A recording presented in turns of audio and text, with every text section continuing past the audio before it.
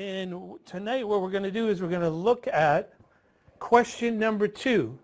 So up on the board you see question number 2, which is we're talking about PVC expansion joints. And in this case here, PVC expansion joints, we're going to read through the question and we're going to talk about a little bit about PVC expansion joints. PVC expansion joints are mainly used in the drainage, waste, and venting system of the plumbing system. And they're used on the vent, they're used on the waste, and they actually prevent expansion and contraction of the piping. In any building, whether it's a residential building and some commercial buildings across the country, we have PVC expansion joints to help us take up what happens when hot water is poured down a drainage system. Last week, if you were with us last week, we talked about hot water, and one of the things I used as a reference was when you dump hot water into your drainage system. It's when after you've cooked spaghetti and you put them in the cauldron and you dump it down there. A lot of expansion of the piping, whether it's cast iron, whether it's copper, or whether it's PVC, a lot of expansion and contraction goes on. And in that expansion and contraction and in that movement, copper and PVC move the most. Sometimes you'll hear creaking of your pipes. A lot of times you hear that when the heat is turned on. But in the case of the drainage system, in the case of when you're running hot water, you'll also hear that expansion and contraction. So in the case of PVC expansion joints, and what we have here is a question is just one point of a lot of code issues regarding expansion and where the use of expansion joints and the mathematics and formulas surrounding expansion and contraction of piping material in the drainage system, or in general, how you compensate for that and what you do to try and avoid that. And a lot of those questions for any of you plumbers, apprentice plumbers, journeyman plumbers, a lot of those questions show up on exams. So let's go with the question right now. So we always start out with a fact, and in this case the fact is we're going to have a plumbing parts and recognition fact.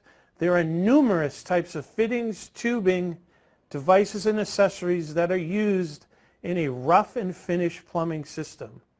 All fittings, tubing, devices, and accessories are required to meet applicable performance standards in compliance with national standards, particularly ANSI, ASME, ASSE, and ASTM.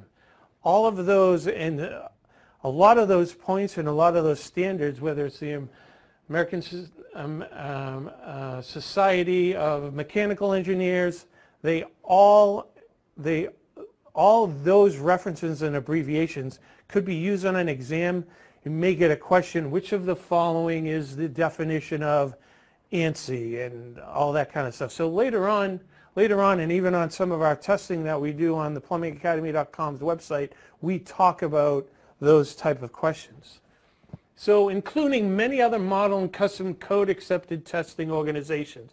So a lot of states, different states like the state of Massachusetts, has different types of approvals, different type of testing methods for materials that you use in the plumbing system, and even in the case of gas fitting systems that require you to talk to the inspector, maybe go to the state authority having jurisdiction to iron all that stuff out, make sure you're not doing anything that's not compliant with the code. So in this case, that would be the fact. The given part is the fitting shown in the image provided is a style of PVC expansion joint. So down in the corner and on any of our tests, we try to show an image, some type of image that's in reference to the question being asked, to give you an idea of what we're looking for, kind of stimulate your mind in thinking about plumbing and fittings. And this is just one of a series of manufacturers that manufacture expansion joints. So a lot of them have a slightly different design, but what they do is they ride upon O-rings or some type of seal inside so that the pipe expands and contracts. So the question today is, and it's exclusive to Massachusetts as well as a bunch of surrounding states within the country. And the question is, what answer below shall be considered most correct to complete the following parts and fitting related statement? PVC expansion joints are required on a 3-inch PVC stack at blank. So in this case here, and this is where it gets complicated, and some of you apprentices and some of you journeyman plumbers and those of you who are just looking for general knowledge, when we use the reference stack, S-T-A-C-K, it means the vertical stack. We're talking about the vertical stack in the drainage system, and in this case, let's talk about soil stack.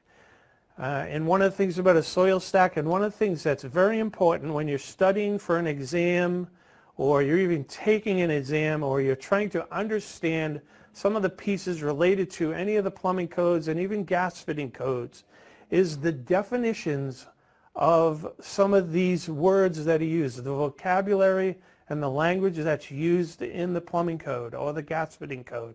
In this case, when we talk about stack, we're talking about the vertical portion of piping. In this case, we'll talk about the drainage system, but you can also have in the venting system. The venting system, you can have a vent stack. Again, there's a definition of a vent stack. A soil stack, there's a whole definition regarding soil stack. And we're talking here exclusively about the use of an expansion joint in a stack. There are also the use of expansion joints in some cases horizontally, in horizontal piping runs. And as we go more and more into these questions, and we go through each week answering these questions, you'll also find that in our online classes, if you want to know more about that stuff, sign up for our classes and we can go over any of those things with you. Sometimes we even customize classes to your needs. If you've had weaknesses and you're having problems passing an exam, for those of you who are in the plumbing trades, we'll work with you, try to work through you, identify some of those things that you're having difficulties with that are challenges, and turn those challenges into opportunities so you can be successful at what you do. So one last look at the question. PVC expansion joints are required on 3-inch PVC stacks at.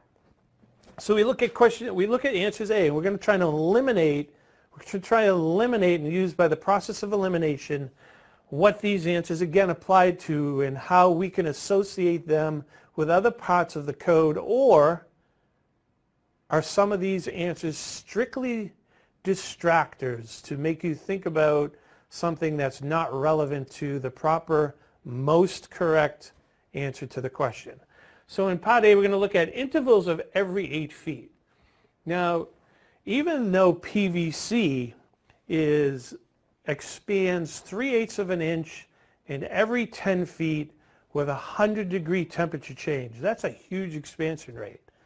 Even though that is a great expansion rate, when I look at 8 feet and I think of the code book and I think of all that great reading I've done over the years since I was 12, and stuff you should be doing, reading the code every day for those of you who are taking tests or studying in schools, I look at that and go, you know what, there's nothing in the code book that I can ever recall that dealt with 8 feet in PVC expansion joints. Nothing at all. So just by the process of elimination, I'm going, that's not the answer. But then I get to intervals of 10 feet. And I look at intervals of 10 feet, I go, is that the answer? Now, intervals of 10 feet could mean horizontally, could mean vertically, or in a stack piece, stack being vertical. But you know what's wrong with that answer? That answer is too vague. It's too general. Doesn't feel right. And as you study more and more, and as you pay attention to some of the language of the code, you'll get into a comfort level and understand that applied to the question, that just doesn't have a good feel, and it's too general an answer. It's not getting to the root of what we are looking for. Therefore, you can pretty much be comfortable knowing that it can eliminate that. So then we get at every story height, and then we get to every other branch interval. So the two things going on here are these. In most questions, when you're taking a test, there'll be the distractor, and then there'll always also be two answers that are fairly close. And this is where they're testing how well the knowledge that you have learned in school or through your reading on a code book, how well has it transferred to you? How well has your coach, mentor, or teacher applied that information to you in an instructive classroom setting, and does it stick? So one of the things we look at every story height, that, you know what, that's getting close to where you would need an expansion joint. And when we talk about every story height, whether it's question C or it's question D, this is now where we get into understanding definitions in the plumbing code. And what is actually the definition of a story height? And in the case of question and answer D, what is the definition of a branch interval?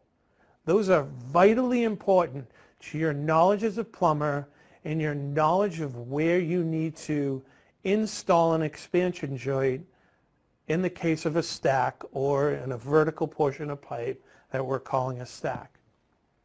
So in this case here, right now, I'm going to tell you, even though there's a great definition of a story height, again, it's close. It's a little better than the answer B, intervals of every 10 feet, but it's still not quite the answer because we're looking for something that defines better where the placement of a PVC expansion joint needs to occur, because we're looking at what's happening within a branch interval. So when we're going to immediately eliminate C and go that D is the answer, and the reason D is the answer is because there are a lot of things going on in a branch interval.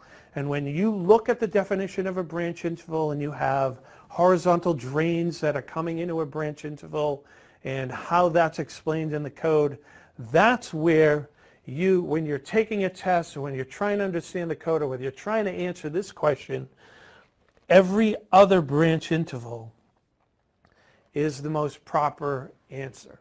And why is that? Because it's giving you a distance, branch interval, every other branch interval anywhere between 12 to 20 feet. So 12 to 20 feet vertically, somewhere in there with all kinds of other branches entering the drainage or entering that stack, whether it's a soil stack or a waste stack. Again, more information, more definitions, different types of way you'd be asked questions with a soil stack or a waste stack, and the importance of understanding that. So a branch interval and what's going on in there and your understanding of a branch interval is vitally important.